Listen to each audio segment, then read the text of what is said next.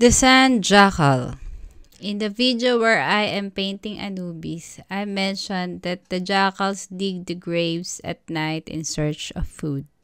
That inspired me to create this painting. Since it is evening, I painted the sky dark with a combination of Mars black and ultramarine blue. The desert landscape is a ruin of ancient structures. It fascinates me because it gives that surreal feeling of solitude and emptiness. The ruins also give the thoughts of how it was before. Probably a magnificent ancient structures with bustling streets, trays of goods, aromas, and spices, and a crowd of people, both local and foreigners, flocking everywhere. Suddenly, you will wonder what happened and where did they all go? Was this a commercial area that suddenly became a war zone and stench of death is everywhere? Or did the people migrated to other capital cities and the place was totally abandoned? Well, no one really knows, only time, if time will tell so. This landscape serves as the middle ground. The moon and the sky is the background, and the mummy feet with its body under the sand and the jackal are in the foreground.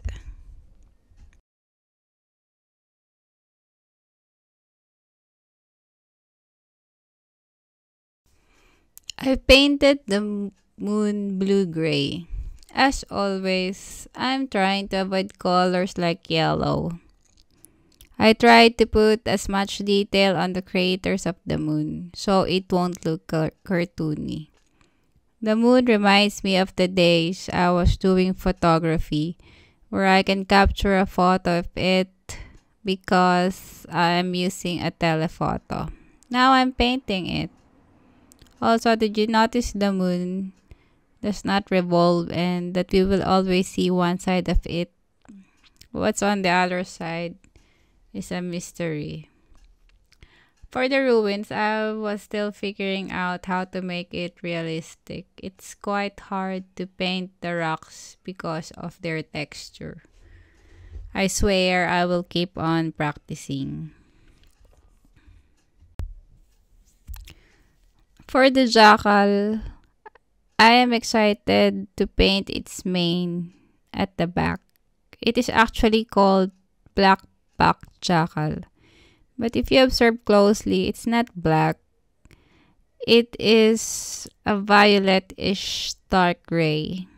I was able to obtain this color with a mixture of ultramarine blue, Mars black, alizarin crimson, and titanium white.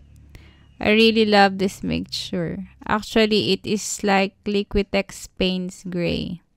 I just noticed that golden artist colors and Liquitex have different shades of paints gray. That of golden artist color is bluish, while Liquitex is violet-ish. Perhaps I can test the heavy body Liquitex and make a video about it. It took me time to finish the painting because I have some motion graphic projects.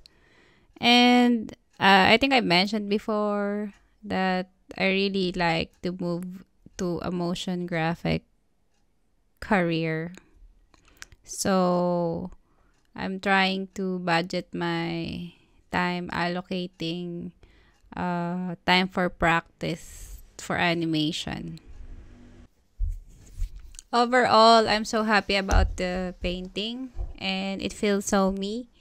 Colors are muted and the texture speaks for the painting. Oh, by the way, I also used wet brush technique and dry brush technique.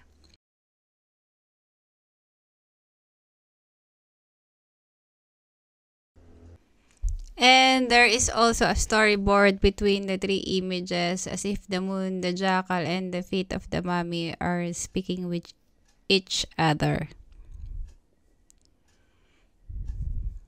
For the tools I used, they are acrylic pad, black gesso, masking tape, drawing board, easel, derwent white charcoal, golden clear leveling gel, Borshani Bonanzi paint brushes, palette knife, Phoenix tear of palette, Liquitex basic with colors of Ultramarine, Mars Black, Titanium White, Burnt Sienna, and Gambar Varnish. I posted this into Reddit Egypt community and received only 34 votes. I do not know why it has few votes.